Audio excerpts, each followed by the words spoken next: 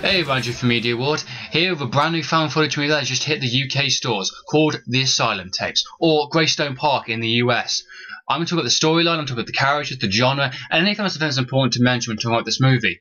So let's talk about The Asylum Tapes. Life is to leave the dead alone. What if the dead don't leave us alone? Then what do we do? Lobotomies, electroshock therapy, hot and cold pressure baths. Greystone started all these crazy treatments. You never wanted to go to a haunted house before?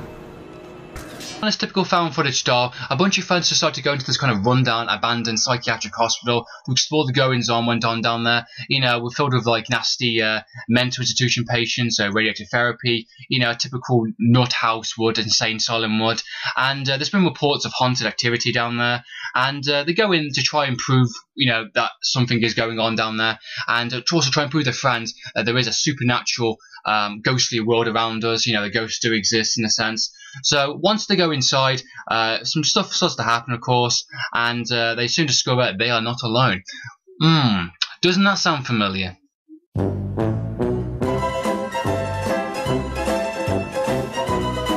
But to be fair, this movie does something very original and very creative with a very overused kind of plot cliche of a haunted house building, you know, with people going in.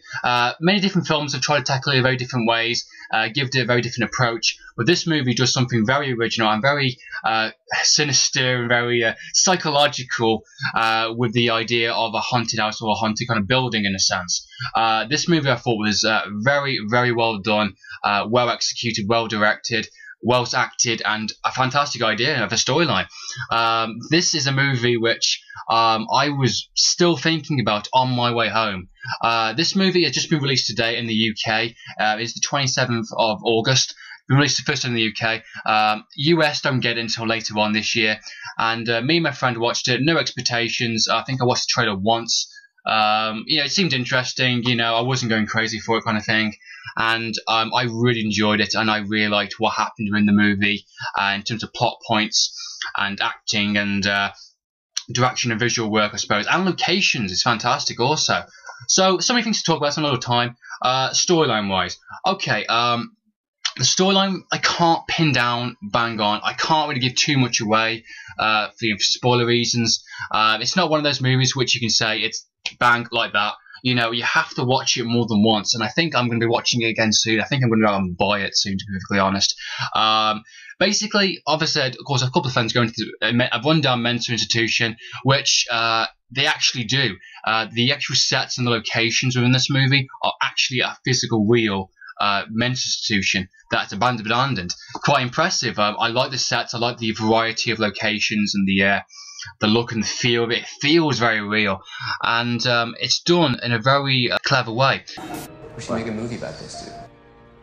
What do you think, Sean? Do ghosts exist? Only one way to find out. Now, the storyline I thought was absolutely fantastic. Not, you know, absolutely insane, well done kind of thing. You know, it's just it's very cleverly done for a found footage movie. You know, not many found footage movies can do something original with the same kind of plot and script over again. Grave Encounters did something very original with that idea, and this one does something very unique also in taking the ideas of kind of the shadow work and stuff. Now, of course, it's basically kind of like horror psychological thriller in a sense. You know, it's not gore or anything. Some stuff does happen, but I wouldn't call it massively scary. I'll call it creepy, I'll call it sinister, I'll call it intriguing. Those are the type of words I want to use with this movie.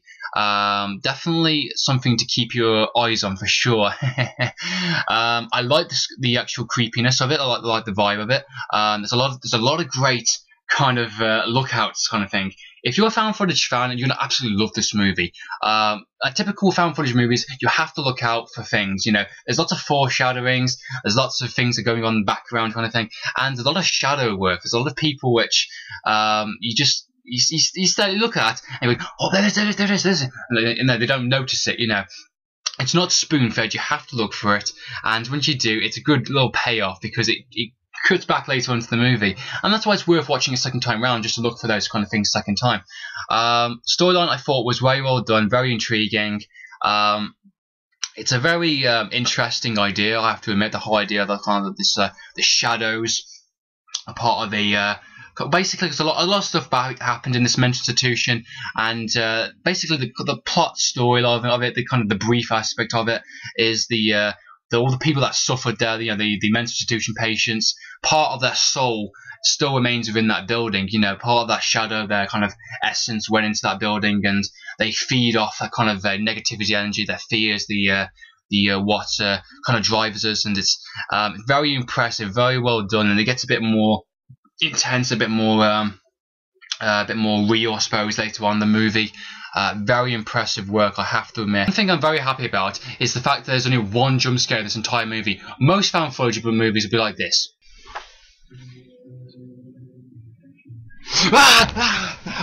Scared. I'm very grateful as an actual horror fan. There's very little of that in this entire movie. The scares and the actual creepiness of it is very real. It feels very honest. It feels very original, and it's very refreshing to see that within a movie. Thank you. I'm sick and tired of paranormal activity. Always a door opening, always a door closing. Scary. No, there's none of that in this movie. That's why I think a lot of people get put off with those typical found footage movies. This is definitely one of the best ones. Definitely one of the good ones. Something that I would definitely recommend to people to go and watch. Give my light. This way, Sean. This way. Stay close. If you see devil worshippers, do not talk to them. The director/writer/actor on this movie is Sean Stone. Now, in case you don't know who that person is, he is the son of Oliver Stone. And in case you don't know who that person is, take a look at this. It's about the game.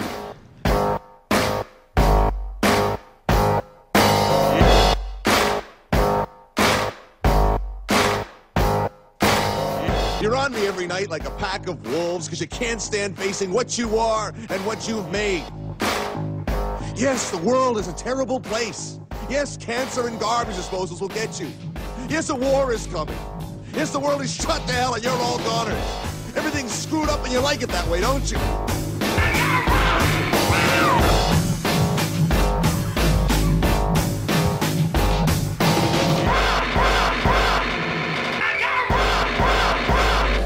Sean Stone's first directing work.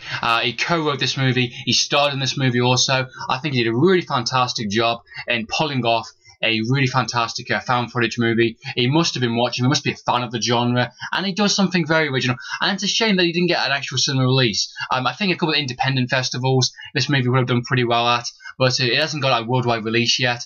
Pretty disappointing on that fact. He deserves a lot more credit than it's been giving lately. IMDb, I've so far given it 3.4. That's pretty disappointing. I deserve way more than that. Maybe as time will go by, it'll get a little bit more noticeable. But I think it did a really great job as writing of this movie. Basically co-wrote this movie. I think his direction work was really fantastic also, and of course he starred in the movie, which is great because his acting work was actually pretty decent.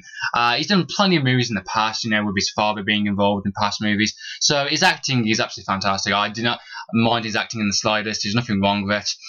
It's very amateurish in a sense because a lot of the actors in this movie, I can tell they are friends or something. They must be his friends or someone that he knows that he's worked with in previous movies. But the acting, I thought, was very well done. It was very believable, very real. They all had personalities. They weren't flat or anything. And there was points in the movie which they actually start to freak out, and once they got kind of attacked by these kind of paranormal kind of entities in a sense, that actually was believable. For wow, shit, they're actually getting attacked, And there's points where they're kind of freaking out or kind of just losing it in a sense, and I felt that was believable. I thought, wow, yeah, you are freaking out.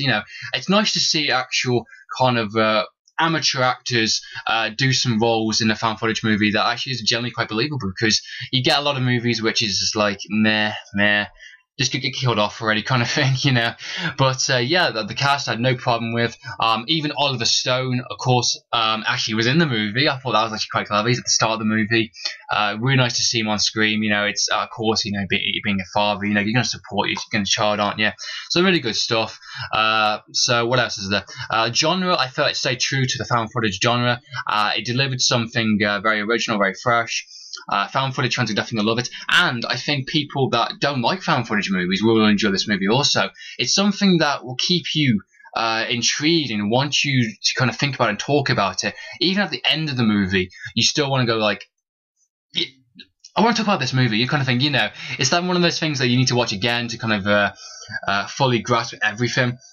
It's one of those movies that you want to talk about, movies you want to kind of praise and love and kind of thing. You know, it's definitely one of the more intriguing ones, and I like it when movies do that. You know, some movies you can just watch it once and they kind of forget about it, or just, you know, you just forget about it instantly, or watch something else. They used to freeze people. Got a sick mind, doesn't it? Overall, I thought this is a solid found footage movie that offers a very intriguing storyline on a very overused idea of a haunted house, or say asylum type thing. I felt the acting was very believable, and no characters annoyed me. I liked all the characters that were presented in the movie. I thought the direction work was very fantastic for a first feature movie that Sean Stone has done. He did a very, very fantastic job in getting the sets right. I thought the location was great. I thought the scares and the creepiness was right. Psychological aspects were great as also in this movie. Some very intriguing aspects which to appreciate and to grip yourself into this movie. And I felt it stayed true to the found footage genre. I think people who like found footage movies like this movie, and people who don't like the found footage movies, I think they'll like this movie also. So on my new ranking system, I'm going to give the Asylum Tapes a stamp of approval. If you're not convinced by the review completely, go and rent it. It's only just come out today on the UK stores on DVD. Go and rent it, see what you think. I would definitely recommend a purchase. It's definitely worth keeping. It's definitely worth watching again, just to kind of get those extra elements to it. So that's been my review on the Asylum Tapes, or Greystone Park in the US. So I hope you enjoyed this review. If there's anything you'd like to know about the movie or any inquiries, ask away in the comments down below. Have you seen the movie? What do you think? In the meantime, it's Andrew from Media with Film Game TV, signing out.